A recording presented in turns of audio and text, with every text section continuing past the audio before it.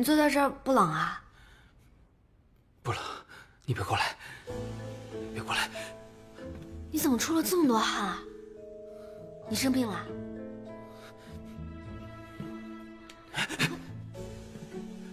别碰我，粥里有药。啊？有药。粥里有药？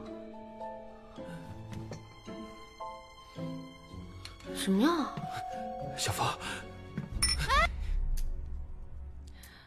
嗯。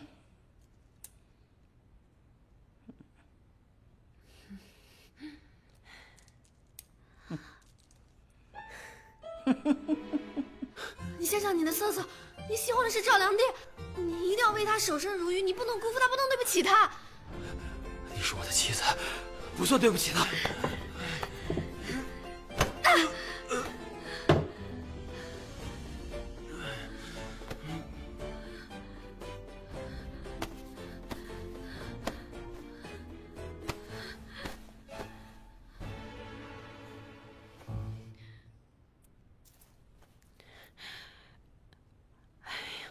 这都2炷香时间了，不着急。哎呀，我去请太皇太后。哎，怎么请呀？怎么请？啊！嘘，不是太奶奶。这就对了。不是您想的那样。太奶奶什么都没看见，我们什么都没看见，这就对了。不是太奶奶，不是您想的那样，太奶奶。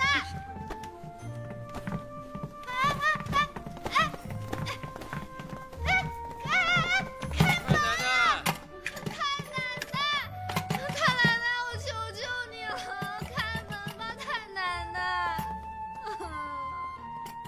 太奶奶。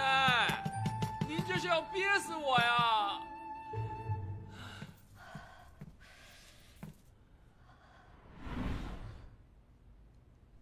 你就穿这么件单衣，这店内又没生火，你想冻死啊？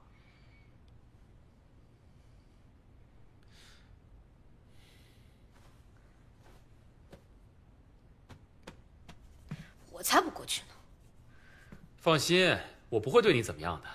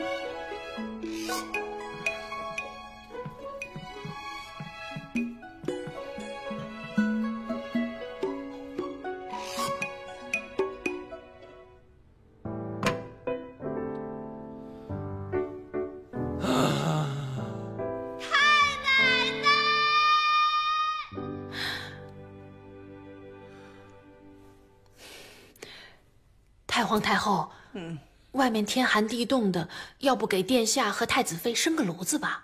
万一冻坏了，可怎么是好啊？生什么炉子？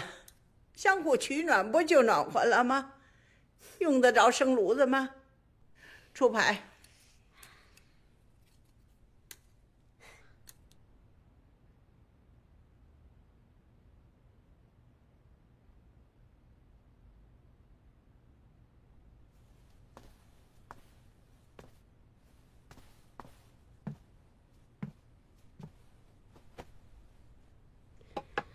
小姐，奴婢今天听说，太皇太后想要玄孙，把太子殿下和太子妃关在了一起，不许任何人放他们出来。还听说他们在粥里下了那种药，我估计太子也很难把持得住了。小姐，你说如果这次太子殿下和太子妃真的有了小皇子，那小姐……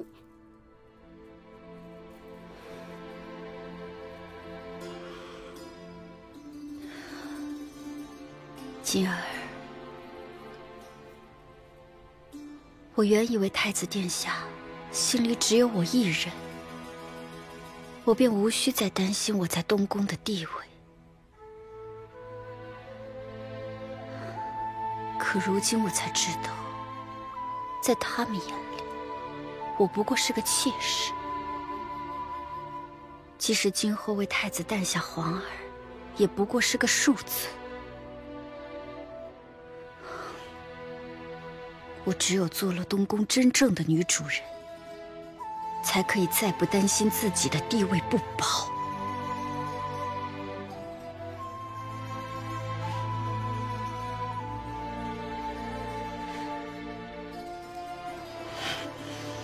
小姐，你慢点吃。小姐，你慢点吃。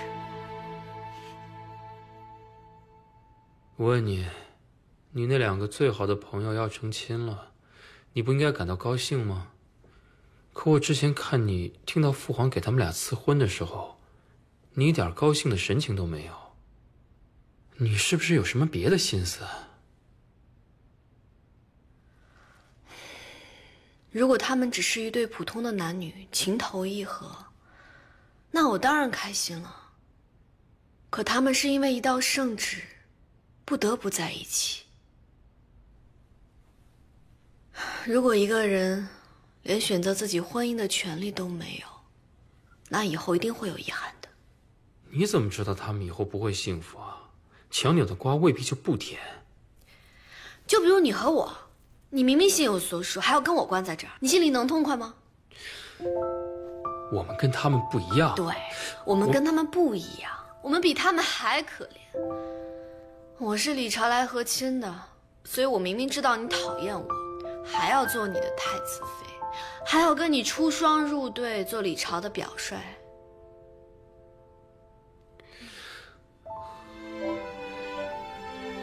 其实我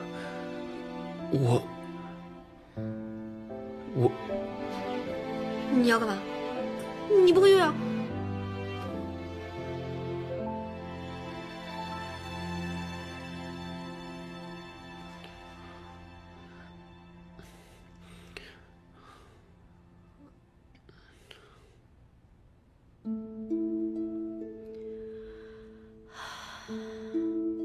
娘娘是不是觉得太皇太后逼着太子殿下与太子妃生孩子一事不妥？老小孩，老小孩，太皇太后现在的脾气越来越像孩子了，就连陛下都得凡事顺着她的心意。她的心思可是不可忤逆的，就是可怜了我们程银。其实也是好事。娘娘要是当了皇祖母，将来也可以含饴弄孙，添些乐趣。再说，这孩子生下来，也能更加巩固太子殿下在宫里的地位呀。哎呀，那倒是。真要是有了孩子，一来不用再受那赵瑟瑟所惑，二来当了爹，兴许就慢慢成熟了，不会动不动的就与我置气。说起程银小的时候，虽然调皮，但是对我还是恭敬的。可是越是这种恭敬，越让我觉得他是没有把我当成亲生母亲看待。现在想起来，就是因为他小的时候我对他太严厉。毕竟是孩子嘛，让他胡闹一下，调皮一下，又有什么不可以的？娘娘今晚似乎感慨良多呢。人家说这人一老了，越久远的事情就越能想得出来。也许我真的老了吧，或许是我太想让程银留在我身边了。他最近也不知道怎么了，就老是想起程银小时候。荣双，陪我去趟东宫吧。是。哎，你知道吗？太皇太后昨天找了一个相士，已经开始为小皇子取名字了。万一是小公主呢？那也得备着，来日方长嘛。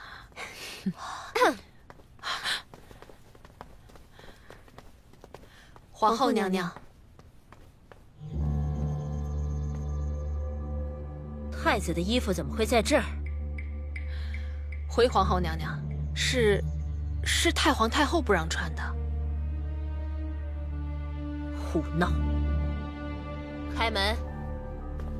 回皇后娘娘，太皇太后吩咐了，没有她的懿旨，谁也不许开门。娘娘，算了吧，想必太子殿下已经歇息了，我们还是回去吧。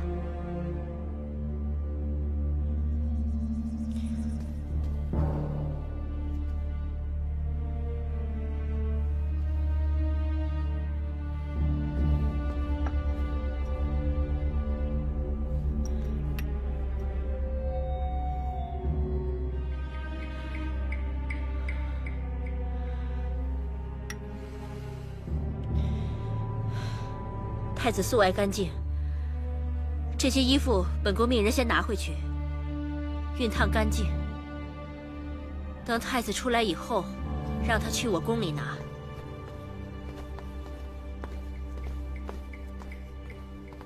堂堂天朝太子妃，居然去名誉坊！哎呀呀呀！隔墙有耳，你不知道吗？嚷嚷什么？我就是去开开眼界。又没干什么坏事。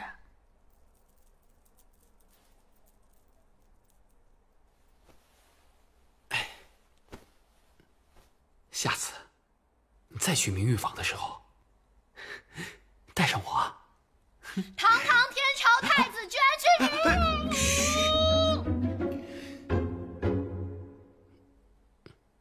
我就是去开开眼界，又不是干什么坏事。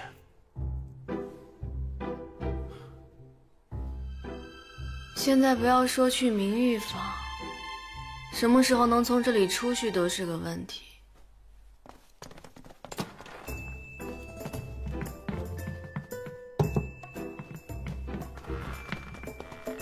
肯定又是那带药的粥，再这么下去，饿都饿死了。得想个办法出去。我有办法。你装病？为什么是我？因为你上次没有痊愈，你装病最合适了。不干，我不会装。来人呐！太子殿下晕倒了！来人呐！疯了！快来人呐！太子殿下，太子殿下晕倒了！殿下，殿下，哎，怎么了？你还不赶紧请他一去，愣着干什么？是。快！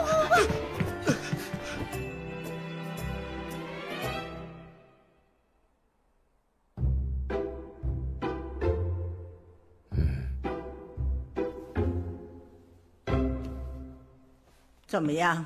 回禀太皇太后，太子殿下脉象虚浮，中气不足，故一时眩晕，但并无大碍。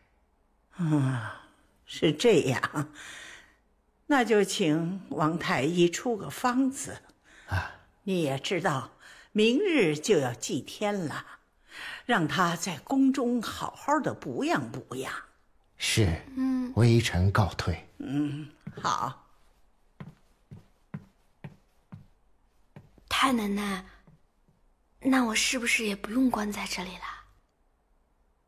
你也可以出去了。太奶奶呢，也要回到寿仁宫去了。你们听好了啊，把太子妃好好的送回宫里，好好的给她补养补养。是太皇太后，谢谢太奶奶。摆驾回宫。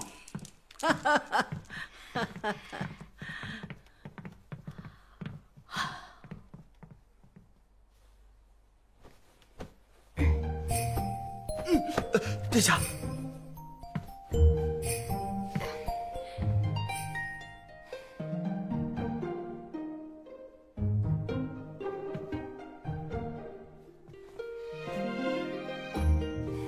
永娘，我们走吧。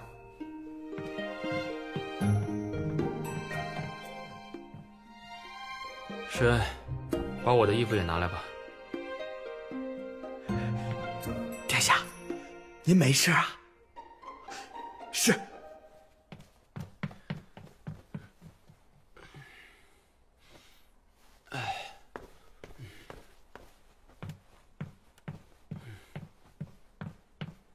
不是这件，是我进来之前的那件。哦，永娘说那件皇后娘娘昨晚拿去熨烫了，还说等您出去后亲自过去取。皇后？是。那我的玉佩呢？玉佩？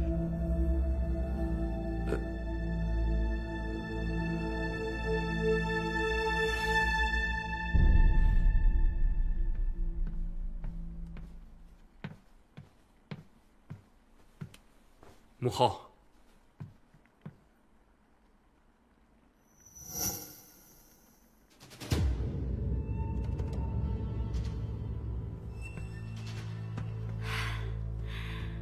太子是来拿衣服的吧？是。我已经让工人熨烫好了。多谢母后。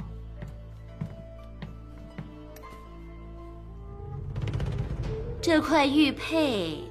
我常看太子戴着半块，可是另外半块我倒是没见过，不知道是哪里来的。这个是我从西周回来，明远姑姑送给我的。啊，那他可有告诉你这块玉佩的来历？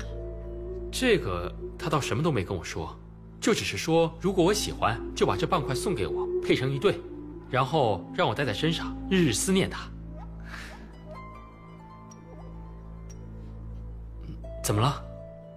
啊，没什么，我只是没看见太子戴过。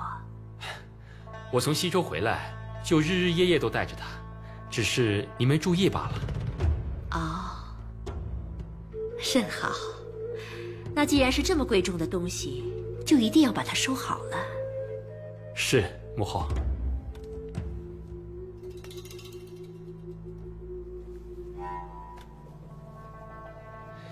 那孩儿告退了。